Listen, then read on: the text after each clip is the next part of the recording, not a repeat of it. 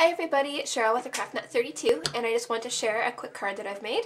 This was a nice, easy card to make. It was a stamped card using some paper tray ink stamps. It's from the Fusion Flower No. 8 stamp set, and it's a dandelion. It's really cute. I've had a lot of fun with it. I have stamped the background green flowers in the Shabby Shutter, and the darker ones with the peeled paint, both distress inks. The yellow here is stamped with the mustard seed. It was really easy. I just kind of found my center and I kind of measured up 1 inch from the bottom, gave myself some visuals, and I just stamped it, the rest of it. This darker yellow part right here is from a die that comes with the set. And then around the die, I just used some distress ink that was on my distressing tool. I didn't dunk it in, or press it down to the ink or anything like that.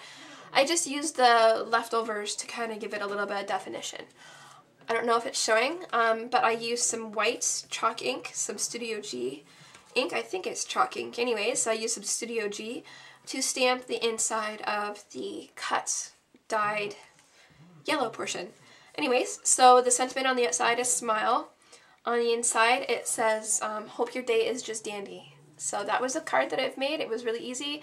Again, it was white paper, 1/8 of an inch smaller from the card itself for the yellow, and then again for the white. The card is an A2 size card. Now, I have received a lot of mail from people back home. We've moved over the summer, and so I've wanted to create a little letter that I could send out to them. With this being stamped on the inside, there's not a lot of room for writing, so what I have thought to do is to create some personalized stationery. So this is 1 page, 1 piece of computer paper. I have cut it down to 2 pieces. There we go. I'm just trying to zoom, get everything in fitting in the frame. 1 piece cut by 8 by 5 1/4 each. So cut it in half, and I just kind of trimmed it so that when it's folded, it'll fit nicely into the card that I've made.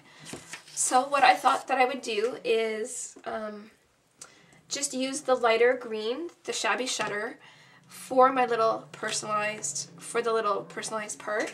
And I thought the lighter color just so it wouldn't bleed through. So I'm going to stamp just here in the corner, and then also on the second one as well.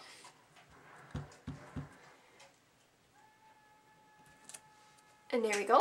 2 easy bases. And just to finish off the flower, I am going to use the yellow mustard seed.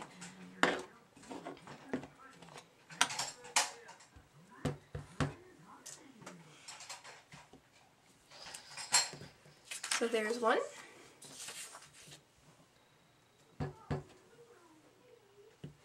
And 2. So really easy to do, and I think it will be nice. I love in the stores seeing stationery sets that match. So I thought, why not create some of my own? And I'm going to go ahead and fold it, so that way I can tuck it in my card while it waits before I get to writing it. Dropping everything today, my hands are dry. So there we go. I have my personalized stationery that matches my card.